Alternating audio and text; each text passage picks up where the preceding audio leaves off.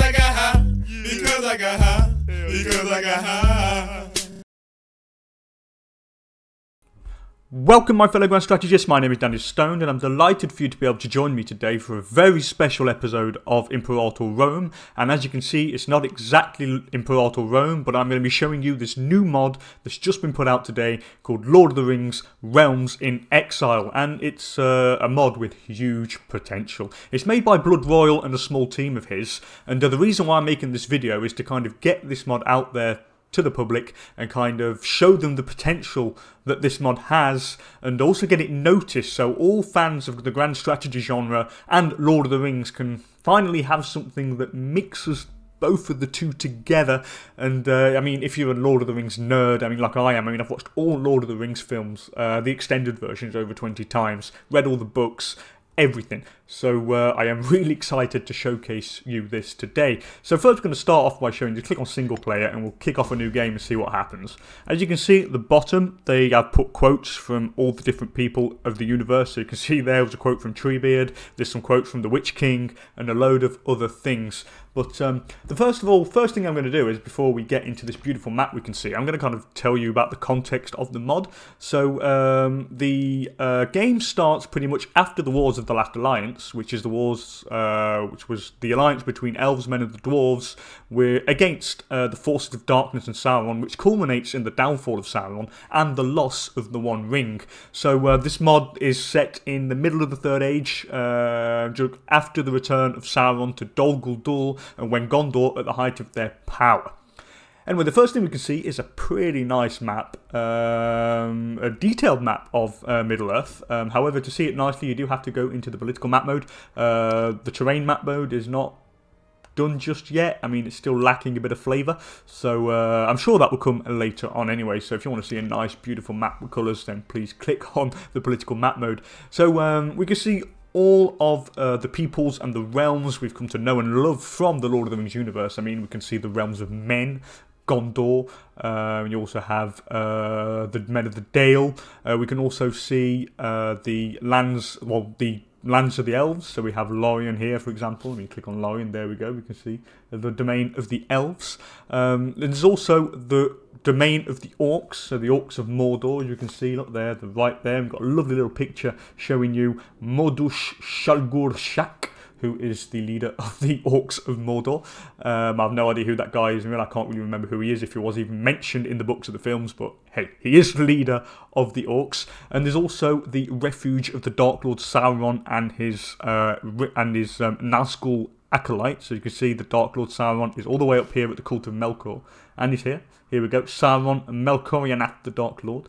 And we can even see the Witch King of Angmar. So El Morazor and Melkorianath, the Witch King of Angmar, who is a beast. I mean, he'll pretty much rape everybody in his path. So you can see, yeah, so that's all you can see this really detailed, there's loads of the different peoples. And yet it is super, super interesting. Anyway, I'm going to start a game just to show you guys basically what they've actually done in the actual game. So I'm going to choose Gondor just to quickly show you. So as you can see, they have put in different traditions depending on each country. So we can see Gondor have got traditions of the Edain, which gives them fort defense. Angmar is completely different, so it's orc philosophy. They haven't really scripted all that done yet, so but that will come later on. But anyway, so Gondor, going back to Gondor, traditions of the Edain, we can see that they've put heritages for the different nations and the different realms. So they've got the Southern Realm, which gives them provincial loyalty, diplomatic relations +1, but fort maintenance is +100%. They've got the religion in there, Edain. They have the culture groups they've made, so Dunedain. These are Gondor are Dunedain, which is a member of the Edain culture group, which comprised of Black Númenórean, Dunedain, Lesser Dunedain, and Númenórean. So let's quickly get into a game just to show you guys what the different things are. So as you can see, at the start of the game, as Gondor or as any other realm, say if I was starting with the Witch King of Angmar, would have a different message. So it gives you this message to give you a kind of context of the game, a bit like in the original version of the game where it goes to Dies Cast after Alexander's death and the partition of his empire between his generals, the Diadochi. Well, we've got one here. So Gondor is near the height of its power, its wealth and wisdom far surpassing any other mortal realm in Middle-earth. The Dunedain of the south are the bulwark of the west, holding the lines of the Anduin against the warlike tribes of the east and the south, and even expanding eastwards and southwards towards Run and Harad. Yet darkness is stirring once more. Greenwood the Great is darkening, so the forest of Greenwood is dying. It's the beginning of the dying of the forest of Greenwood. This is all mentioned in the films. And your kin in the north send news, arisen dread realm of Angmar, and news out of Rovanian and Dorwinian speak of restless tribes on their borders. Gondor stands strong, but if the old enemy is returning, there is no time for complacency. So yeah, we get this nice little message to show you basically the context of the start. Well, in context, the start date. We can also see the detail they've gone into the units. I mean, look, they've even got your unit models. We've got the Gondor tree look on the armor. They've got the Gondor helmet, the shield. It all looks really nice. It's the same if you go to the orcs in Mordor. They have orcish units, and you can see. So a lot of details gone into this, which kind of makes me think it's got a lot of potential and a lot of promise. I mean, the detail is so much that they've even gone to make a bloody Minas Tirith look. They've made a massive 3D model of Minas Tirith. I mean, look at that. I mean, this is just gorgeous. It's just beautiful. They've even done the signal fires. Let me just go up here and quickly scroll around the map. And see, look, there's a signal fire. Look, they've light the fires. They've actually done that. I mean, it is amazing. It really is. It just looks so cool. I mean, I really can't wait to try this out in detail. Yeah, really, guys, check this out. It is pretty awesome. Anyway, I'm going to quickly go through the different changes in here. So let's first of all show you the military traditions. They've actually kind of made their own traditions depending on the people you play as.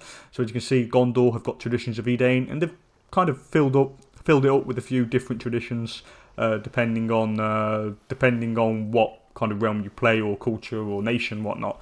I suspect they will fill this out with more stuff as the development of the mod goes along, but I mean, I'm liking it. I mean, they are committed to it by the looks of it, and it does look like it's something really, really promising. They've also added some new units. They've added Goat Riders. I have no idea what they are, but they've also added Warg Riders. I mean, that is really cool. You can make Warg Riders. I mean, that is something I've got to try out. I mean, I love the Wargs, especially Sharku and his Warg Riders. I mean, I always found them really, really cool, and I do expect them to add much more. I mean, I really do. I expect them to add many more different types of units as it goes on. And they've also put in different decisions as well. If you go into decisions, I mean, depending on who you play, I mean, they have added some specific decisions for the specific realms that you were playing as. If I was to go onto the characters as well, they've also added traits. I mean, and what is really cool is with the traits they've added descriptions like this one here, Blood of Anarion, and they've added a really detailed description of like what it is. I mean, I'm going to read it to you guys now because I just found it really cool. Anarion was the second son of Elendil, High King of the Dunedain, and while Anarion perished in the wars of the Last Alliance at the end of the Second Age, his son took up the rule of Gondor, and his heirs have been the primary protectors of the West ever since, holding the Anduin against the Orcs and the wild men of the East and the South. As such, this lineage descended from the legendary Beren and Luthien from the First Age, who contended with Morgoth himself, commands great respect from all the Dunedain, and has earned the chief hatred of the Dark Lord Sauron. If anyone could unite the race of men under a single banner, it would be the heirs of Anarion. So it's like, honestly, it's just this little level of detail that makes me think that these guys are going to do something really cool. The strong blood of Numenor is another one. The blood of Numenor runs almost true in this character, granting it lifespan thrice that of lesser men. See, health +1. I mean, you can remember in the films, Aragorn, he is Numenor. He has this blood of Numenor, which means he lives longer than everyone else. It's just really cool. I mean, I just find it really, really awesome. Anyway, I think that's about it for this video. I mean, this is just to show you this. I mean, the potential is massive, and this video is really to show you this and to kind of get the mod out there and get it visible, so people can use it, give the people making it feedback so they can make it better and keep it growing. Because I mean, this could actually become the Lord of the Rings mod for a grand strategy game that we have all been missing.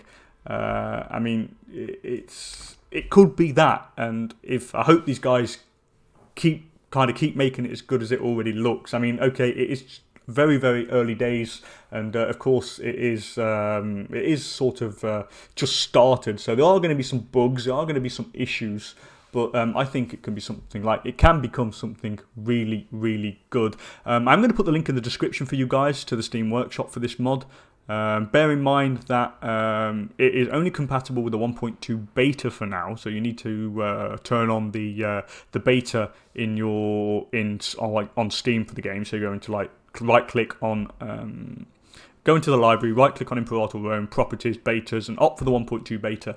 And honestly, I mean, the attention to detail it looks like these guys are planning to put into this. I mean, they seem to be right suckers for detail. So I hope this gives it the recognition and support that this mod needs to have to be able to grow and become something amazing. But anyway, that's it for now, guys. Thank you so much for joining me, and I'll see you next time for another video. Anyway, see you later. Bye-bye.